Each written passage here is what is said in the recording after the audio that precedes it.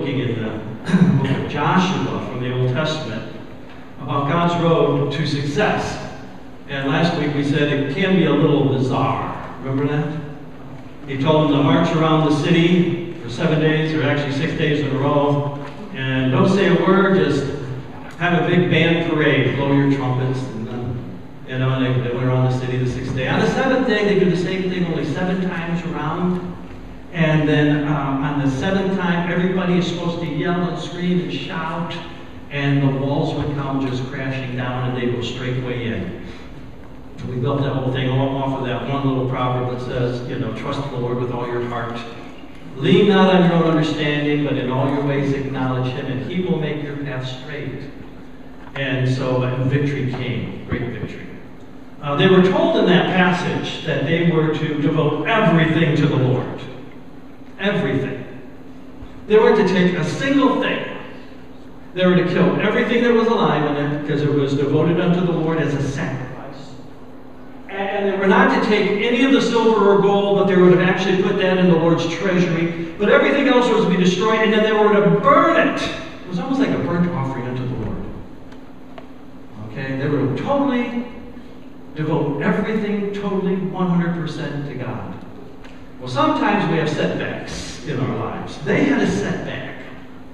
Because in the chapter that follows that great success, we notice that there's a setback. Now, the source of the setback is, but the Israelites acted unfaithfully.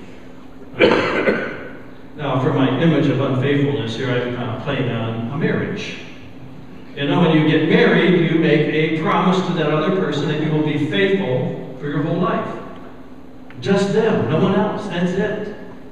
So any breach of that is called unfaithfulness. Unfaithfulness. But the Israelites acted unfaithfully in regard to the devoted things. The devoted things are the holy things. Those devoted things that were holy, set apart unto the Lord. And it goes on and says, Achan the son of Carmi, he took some of those devoted things. And the thing that I noticed in this passage is very interesting. All the Israelites are going to suffer because of the one man's sin. Isn't that interesting? It's a biblical principle. You never just sin to yourself. Sin always carries consequences, and lots of them. Consequences for Achan, as we'll see in the story. Consequences for the Israelites, as we'll see in the story. But sin is primarily, it has consequences in your relationship to God. But the Israelites acted unfaithfully in regard to the devoted things, the things that were supposed to be set apart to the Lord. Achan the son of Carmi, the son of Zimri, the son of Zerah, of the tribe of Judah, he took some of them. Remember last week we read that passage in the book of Malachi? Will a man rob God? That's exactly what he did in this passage. He was robbing God. He was stealing something that didn't belong to him. All unfaithfulness, to a certain degree, has that. Like an unfaithful husband or an unfaithful wife, when she is unfaithful, she is taking away from someone else what is theirs. If somebody commits adultery, they have taken from someone else a relationship that does not belong to them. They have stolen that. They were unfaithful. It's robbing. It's a robbery. He took some of them. So Achan takes some of these things, and it says, and the Lord's anger burned against Israel. You see, God is a holy God. I know in our culture today, the emphasis is totally upon the love of God. God is love, and He is love. But if you were to read historic Christian theologians, they would say the supreme attribute of God is not His love, but His supreme attributes above all is His holiness. God is a holy God. And holiness, at the very heart of the definition, means to separate from something. You separate the special from the common. I often say, in most homes, they have holy dishes. You say, what? I don't think I got holy dishes at my house. Yeah, most houses have them. you just call them fine china. You see, you set apart your fine china from all the rest of the common, ordinary, everyday dishes. In fact, you even have some that they're so ordinary and so mundane, you throw them away. They're throwaways. We call them paper plates. Right? I mean, that is as low a common you can get. Then you have your regular everyday, and then you have those holy dishes, fine china, that you only use on special occasions. Get the word special. You only use them on special occasions for special people. And you handle them very carefully, very special way. If they got like silver on them, you don't want to put them in the dishwasher because that might tarnish the silver edges on them. And you're very careful because they're devoted to specialness. They're very special. God is a holy God, and He separated us as a holy people to be special and not like all the rest of the paper plates and common ordinary dishes. We're a special dish to God. And Israel was a special nation to God. And so when this happened, they treated the fine china like a paper plate, and they trampled it, threw it on the ground. The Lord was angry. Well, if I came to your house and started getting hold of all of your fine china, start throwing it and breaking it, you'd say, whoa, hold on here, everything. You might even get upset and angry with me. Or at least you'd think the preacher's lost his mind. Right? The source here is they were unfaithful, and because of that, the Lord was very angry. Now, there's a surprise in all of this setback that's going on. I mean, they just had a wonderful, great victory at Jericho, and here's the surprise. Okay, we'll get there in a second. Now, Joshua sent men from Jericho, because they just conquered it, that's where they're at, to Ai. Now, Ai is just a little small place. It's only about 8 acres large. The size is much smaller than Jericho. And he sent them to spy it out. Isn't that what he just did to Jericho? He sent 2 spies. I was sending 2 spies to Ai. Hey, we're going to do what we did before, seemed to work. So he sent 2, and the spies came back with this report. They just sent 2,000 or 3,000 men to take it, for there's only a few men there. Later in the Bible, it's going to tell us there were 12,000 people in that city. If you take half of that, 6,000 to be men, and you take half of that then to be, fighting warriors, about 3,000, he said, all you need to do is send, 2,000 or 3,000. Send 3,000 men to take them on. Yeah, we don't have to send the whole army of Israel, for only a few men are there. So about 3,000 men went up, but they were routed. Lean not on your own understanding, all your ways acknowledge Him. Something happened here. We only need 3,000 guys. There's no consultation of the way. This just 3,000. We'll just go do this. And they were routed by the men of Ai, and as a result, there were 36 men who died. There are always some consequences to our sinful behaviors. And though it was the one sin of one man, the whole nation was suffering. The whole nation was suffering. Now, the impact of the setback was huge, especially for Joshua. There is emotional anguish when you have a setback. I think that you have a setback the same way. If you're working on a project at work and everything's going fine, and then all of a sudden your boss comes in and says, hey, everything you've done is totally, terribly wrong. We've got to fix it. All of a sudden you get this terrible feeling deep down in your gut like, I blew it, I messed up. Joshua tore his clothes. He fell face down to the ground before the ark of the Lord. Joshua was really, really disturbed. Guy knocks on the door one day in the previous church and answers the door and says, man, I got to go into your sanctuary and pray. He comes running in. I don't know who this guy is. I've never been before. He comes into the sanctuary, gets on his knees, man, he starts pouring his heart out to God. He was in big trouble. Big trouble. He was a driver by living trade, and he just got a DUI. He knew he was going to lose his job. He was in deep turmoil. He felt that he's praying. He wants us to pray, God help him, and all that. Okay? Great emotional anguish. Why? Because he blew it. Joshua's got this great emotional anguish. And he said he remained there till evening, and then the elders of Israel did the same thing, and they sprinkled dust on their head. Now, that was a custom when you were mourning, you would throw dust up on your head. Now, you bathe yourself in dirt, okay? I mean, it's kind of like just showing how broken-hearted you are. Sometimes we need to go into the presence of God broken-hearted over what we've done, what's happened. Pour out our heart to the Lord. Not only did it have the emotional impact like that, but it had emotional blame shifting going with it. And Joshua said, there it is. I mean, he just laid it out there, man. He is as real and transparent as can be. Here's what he says. Sovereign Lord, why did you ever bring this people across the Jordan to deliver us into the hands of our enemies? He's blaming it all on God. God, if you just would have kept us on the other side of the Jordan River, I wouldn't have gotten into this mess.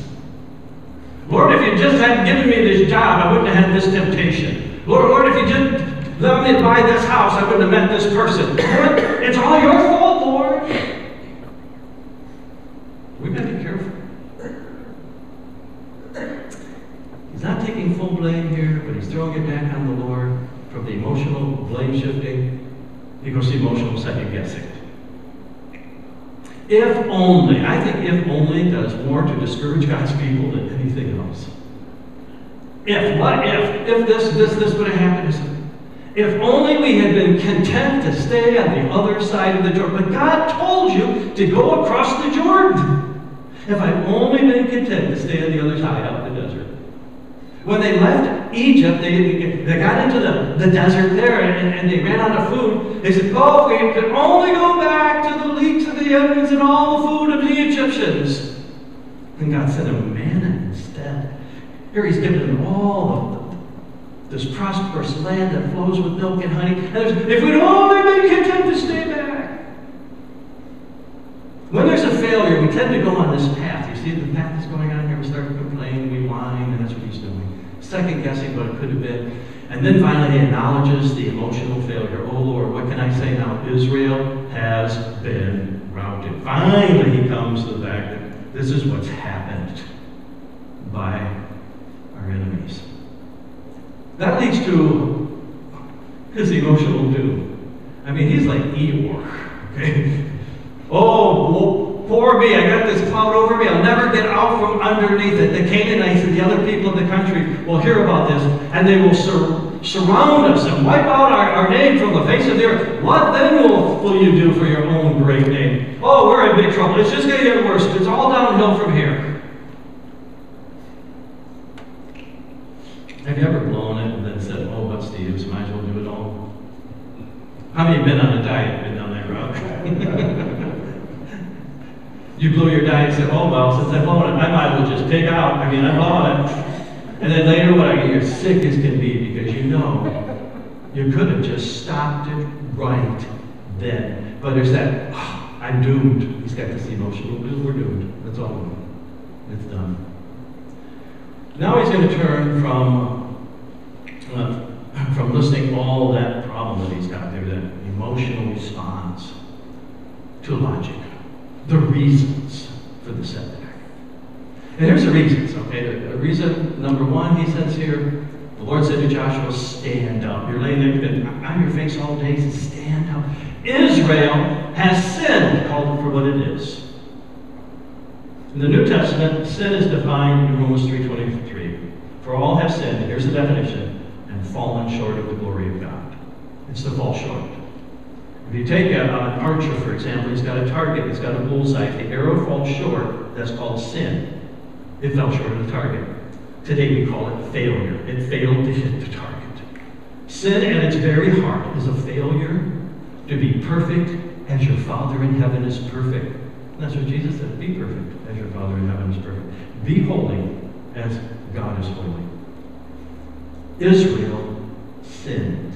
The second thing I noticed what it says here is they had violated my covenant. He agreed with them that he would give them Jericho, but the agreement was you will not touch anything in it. You'll totally destroy it. Everything belongs to me. The silver and gold you put in the treasury of God. But you take nothing. You get no spoils of war. None. They violated my covenant, which I commanded them to keep. And they have taken some of the devoted things and they have stolen to try to rob God. Try to rob God. He goes on, he says that they've lied. He says they lied. It was deception on their part. They didn't say anything about what they took. They actually went and hid it. They're lying. And he says, and they have put them with their own possessions. I was just like 7 or 8 years old. I was just a kid, maybe a little younger. And it was a communion Sunday. My parents would allow me to take because I hadn't yet accepted Christ as my Savior, and I hadn't been baptized and gone through the process of the church of taking communion. And I saw those little glass. Remember the days when they were real glass and not the plastic throwaways? I saw that little glass communion cup. Man, I really wanted it. It was empty. I don't know. Somehow it wound up in my pocket. So then I go home. All of a sudden, now what am I going to do with this? I mean, I wanted it. Now I got it. What am I going to do with this? Well, we had a junk drawer in the kitchen. I thought, well, I'll just throw it in there and get lost in all the junk. So I threw it in there, got lost with all the junk, till after lunch, after Sunday afternoon dinner. Well, they're all cleaning up. My mom needed something out of that junk drawer. She pulled that out. She saw a communion cup. Oh boy. What is this doing here? Well, nobody was fessing up. You know that guilty, dirty feeling you have inside when you know you've done something wrong and you're caught? I fessed up. I had taken something that was devoted to the Lord's service, communion cup, little thing. I had stolen it and I put it with our house possessions. Isn't that amazing? I don't know what you're taking and you're hiding and you're putting with your stuff. It could be something so small as that, but I was going through all the emotional turmoil that Joshua was because and I was just a little boy. I was just a little boy. He goes on, he says, now you put it with your own possessions, but he also said, that is why. Here's the reason. Why is this happening? This is why the Israelites cannot stand before their enemies. They turn their backs and run. This is why I'm telling you. He said, because they have been made liable to destruction. In the previous chapter, chapter 6, verse 16, it said you are to destroy everything, because if you take anything, you make yourself liable for destruction. You bring it upon yourself. Kind of like Adam in the Garden of Eden. The day you eat thereof, you shall surely die. There is a consequence for your disobedience. There's always consequences for our disobedience. Either to us or in our relationship with God, to others, anytime we're disobedient. If I'm even just disobedient to the law of gravity, and I accidentally taking an egg out of the refrigerator, I drop it. There is a consequence. It's totally splattered and smashed. There's always a consequence. And that's what he's saying. You've been made liable for destruction. I will not be with you anymore unless you destroy whatever among you is devoted to destruction. So he says, go consecrate the people. Tell them, consecrate yourself. That means be holy. Consecrate means to be holy. That means actually taking and separating your fine china from all the rest of the dishes. It's saying, go and separate and dedicate afresh. Listen, consecrate yourself in the preparation for tomorrow. For this is what the Lord God of Israel says. That which is devoted is among you, O Israel, and you cannot stand against your enemies until you remove it. Sometimes we have something in our lives that hinders us from making any spiritual progress, and we're hiding it. We're hiding it. We're hiding it. Tucked away in the book of 1 Peter is a passage that talks about husbands and wives, and it says, the husbands are to dwell with their wives in an understanding way. I find this really fascinating. It doesn't require a wife to understand her husband. She already does. It requires a husband to understand his wife.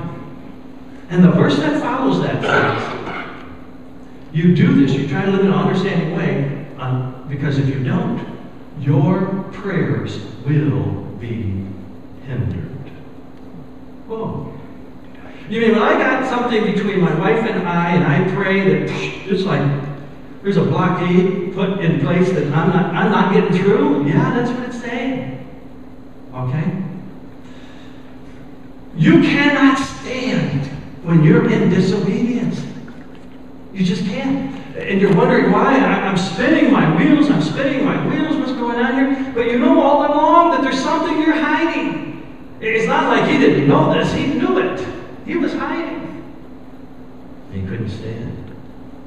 He who is caught with the devoted thing has violated the covenant of the Lord and has done a disgraceful thing. I've just given you 8 reasons from the Bible why they had their setback. And it goes all the way back to the very first one.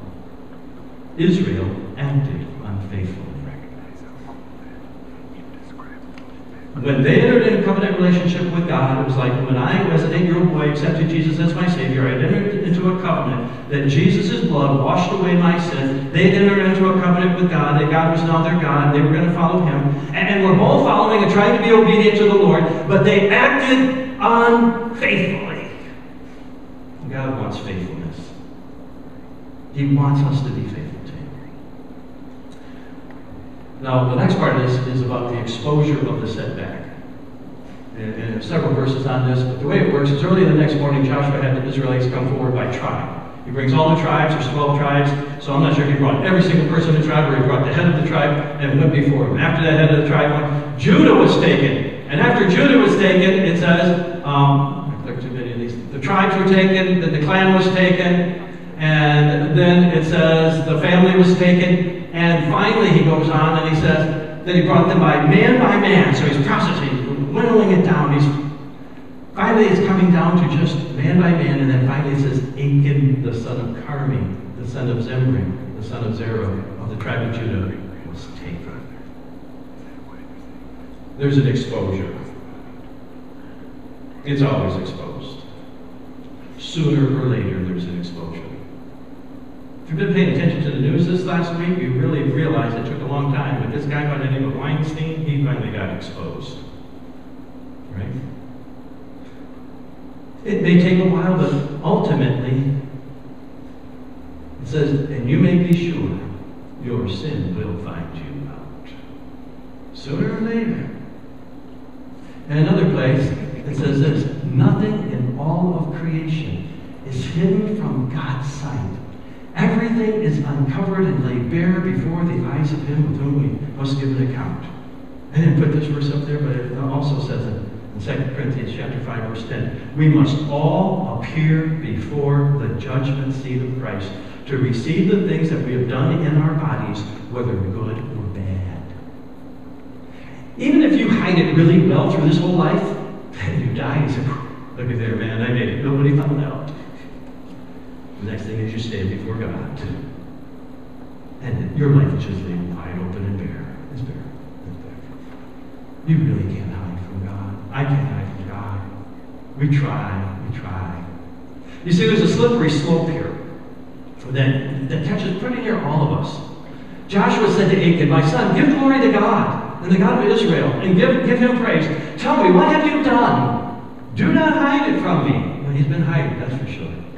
And Achan replied, it is true, I have sinned. That's his confession against the Lord, the God of Israel.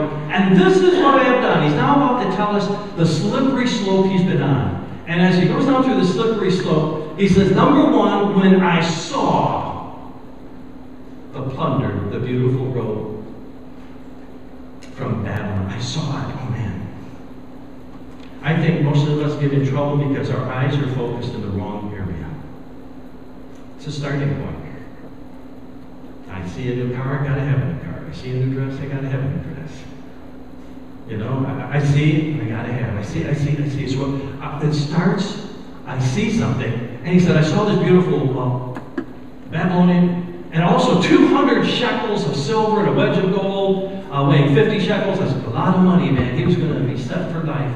He says, then I saw it and I coveted it. It's just like Eve in the garden, when she saw the forbidden fruit and it was good for all these purposes, she coveted it. She wanted it. She wanted it. She said, I coveted them, and then I took them. She took the fruit. She ate of the fruit. He took the garments. And then, in the book of Genesis with Eve, when she partook of the forbidden fruit, she gave to her husband. He also ate. And then they realized they were naked. And what do? They tried to cover it all up and hide. That's exactly what Achan's doing. They are hidden in the ground inside my tent with the silver underneath it. It's a slippery slope. I see something, I want it. I take it. I hide it. And that's what I did when I was just a child. I saw the cup. I wanted the cup. I took the cup.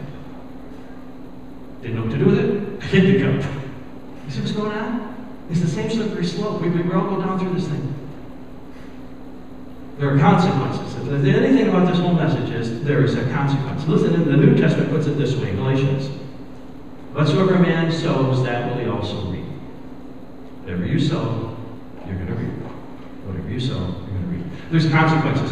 So the Lord's anger burned against Israel. That's where it starts. That was in verse 1. Verse 4, it says, they were routed and there was killed about 36 men because of that. There's consequences. God's angry. Other people are suffering because of me. I will not be with you anymore. God is abandoning them. Oh my goodness. And then he said, you cannot stand against your enemy until you remove that thing. This is all failure. Now it's not the only reason why we have setbacks. And just because something bad is going on in my life doesn't mean that, hey, if I look at somebody's life, something going bad, oh, they must have sin in their life. Remember, last time we saw the man that was born blind, they said, who sinned, this man or his parents? He said, neither one. Neither one had sinned. It was to show the work of God. God set it up that way so I can't, every time somebody's got a problem, go on a witch hunt and find out what's wrong in their life.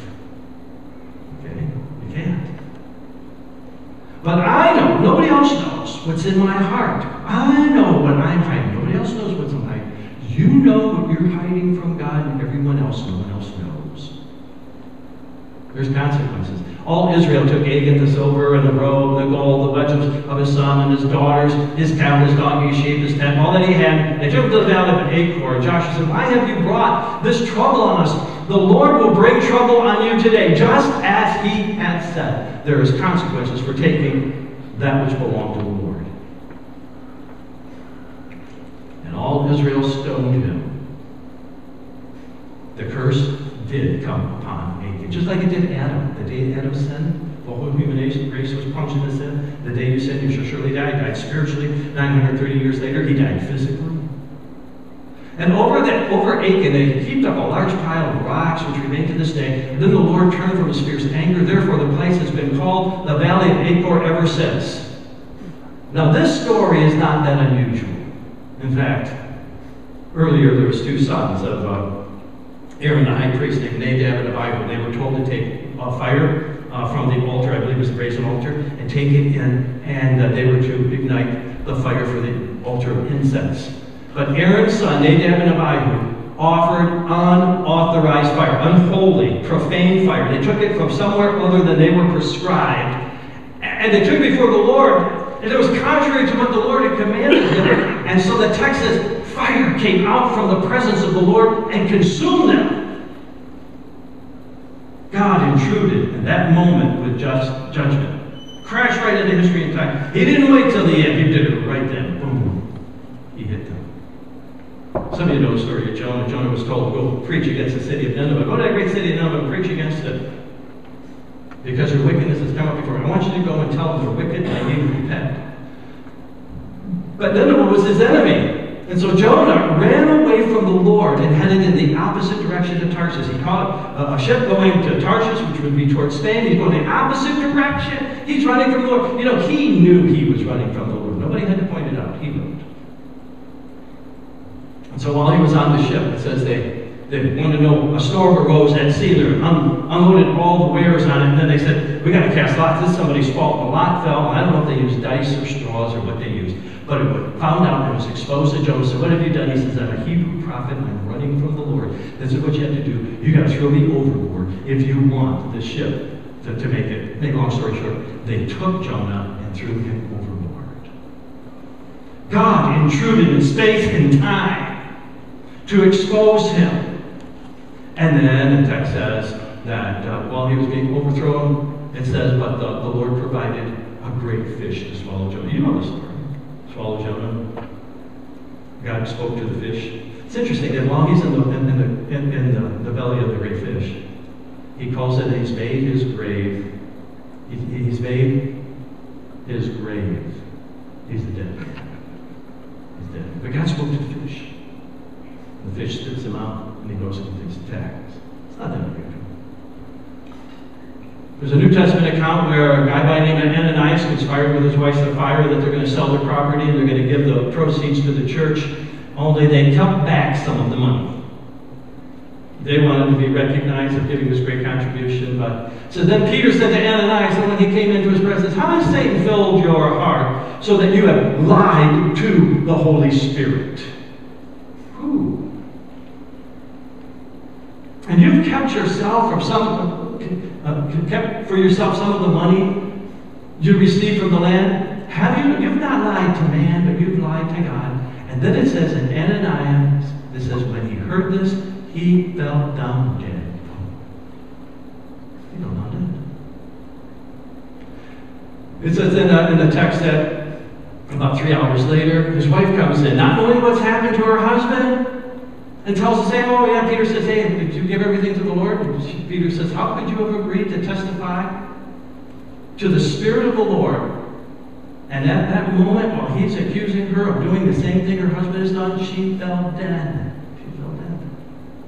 You see, from time to time, God intrudes in space and time with judgment. And other times, he's just very forbearing and waits till the day we all give an account before the Lord. There's a warning. 2 weeks we're going to have the Lord's Supper here. When we take the Lord's Supper, the bread represents his body which was broken for us, and the cup represents the forgiveness of sin in his blood. Apparently, in the time of the 1 Corinthians, they were abusing the Lord's Supper, and he gives this warning right after giving instruction about the Lord's Supper. So this is very pertinent to us. Therefore, whoever eats the bread or drinks of the cup of the Lord in an unworthy manner will be guilty of sinning against the body and blood of the Lord. Whoa. Now he says an unworthy manner. None of us are really worthy of the Lord's Supper. But he's not talking about our worth. He's talking about the manner in which we take up the Lord's Supper. So what is a good way to take it? Well, he goes on to say, a man ought to examine himself before he eats. You examine your own heart. Not my job to examine yours, not yours to examine mine. You examine your own heart before you eat and drink of the cup. For anyone who eats and drinks without recognizing the body of the Lord eats and drinks judgment on himself. Whoa. You realize that every time we take the Lord's Supper?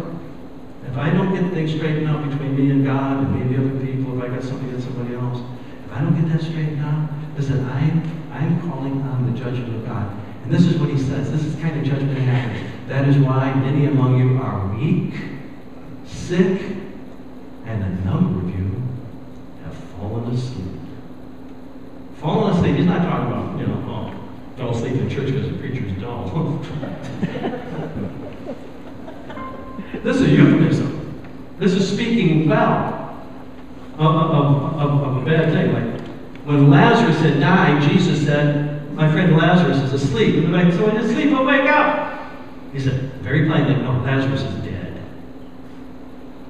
When we come to the Lord's Supper table, this is a very solemn, important time of self-examination to see, where do I stand in my heart, my soul, my spirit before God? And I examine that.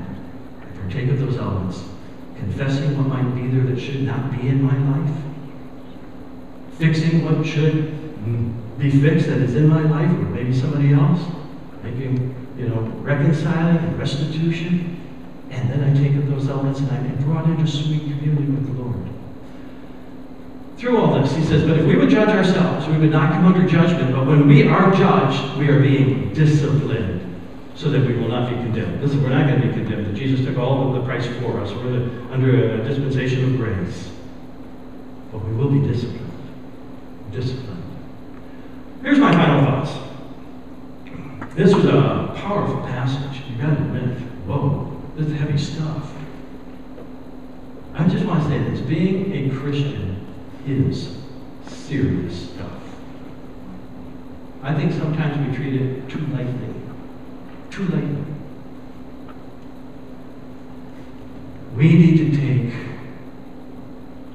our Christian faith far more seriously than we do. We do. We do. One last thought. My one last thought. Last line of your fill in the blanks. The antidote for a setback is called a reset. Now you got to come back next week for the reset because we've run out of time.